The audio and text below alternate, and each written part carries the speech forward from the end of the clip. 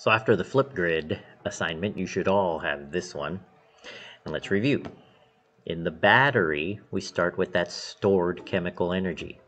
Once you attach wires and make a complete circuit, the stored chemical energy changes into electrical energy, coming out of the negative, going through into the light bulb, where it changes into light energy and thermal energy, and then continues through into the positive, making a complete circuit until the battery runs out of stored chemical energy.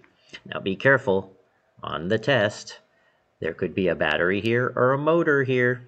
Depends on which one you get.